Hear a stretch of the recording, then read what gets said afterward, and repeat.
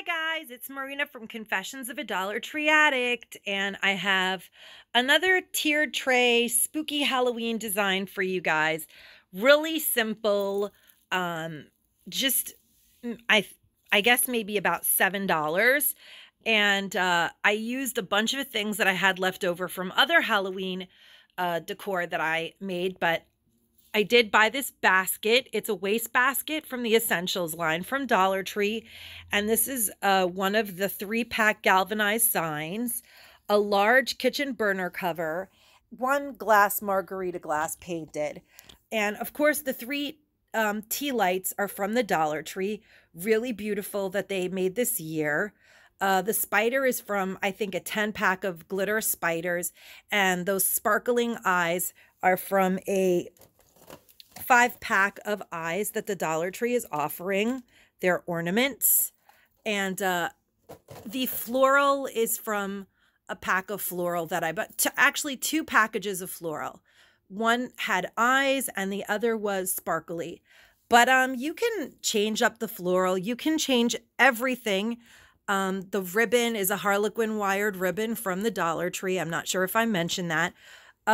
Really, this look, and I do have a color changing 600-hour tea light in there, and you could see that it is changing color, which is what I love.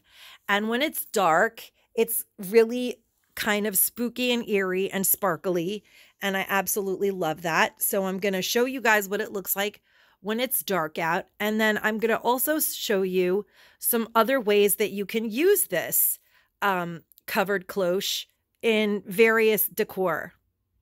And here is the spooky covered cloche that looks back at you with the lights turned low so you can see that the colors change and the eyes are all sparkling and looking back at us. And I just kind of imagine that this is sort of like a magic hat, and there's so much stuff going on inside of it. We don't even know what the happenings are going on inside of this crazy magic Halloween spooky hat that I just really love.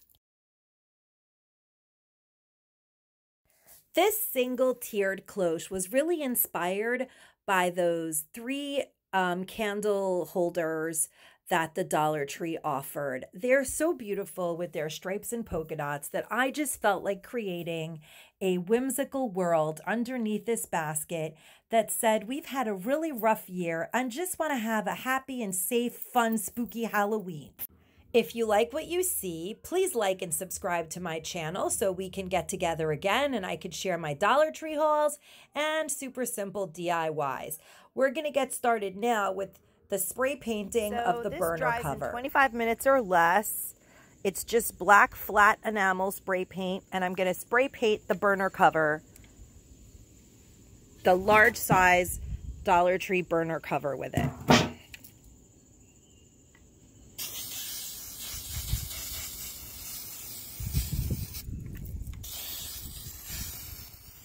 It was so hot the day that I was spray painting this that the paint really did not want to stick to the burner cover. I'm not sure why, but I got it to work in the end, and it did take a bunch of tries, and it still turned out great.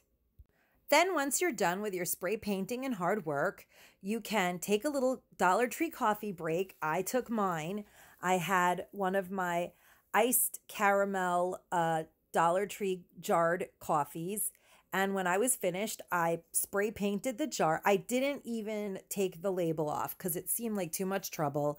I just spray painted it with this fun, happy Halloween green that I love. The hardest part is almost done, guys. The next thing you have to do is just spray paint a margarita glass that you get at the Dollar Tree, which actually might be the hardest thing to do. It's not that easy to find them, but you can order them online if you really, really need to. So I spray painted it with fire orange that is satin finish, and I just really enjoy spray painting glass. I flipped it around so I could really show you guys how amazingly magical it is to spray paint glass. It's just, it like transforms it to something entirely different. It's so amazing to me. And these margarita glasses are very, very sturdy. They're not flimsy. I'm really clumsy and I haven't broken one yet. That says a lot. After that, I use the same spray paint to hit one of those galvanized spooky signs from the 3-packs with a little bit of the same color because I just want everything to be colorful and hocus pocus magically. The next thing I'm going to do is I'm going to take my spray painted margarita glass. I got some paint from the place I painted it, but it doesn't matter. And I'm going to glue my black burner cover on it.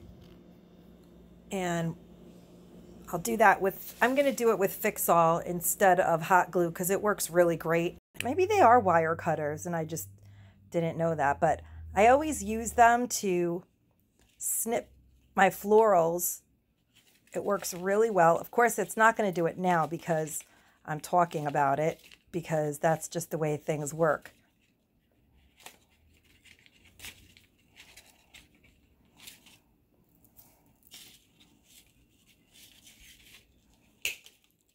There.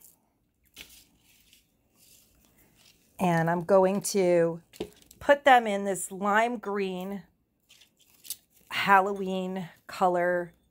Fun Halloween. I'm going to put them in the fun Halloween color vase because I just want to have something that's really Halloween inspired, but really colorful, sort of Day of the Dead, but not really. There we go.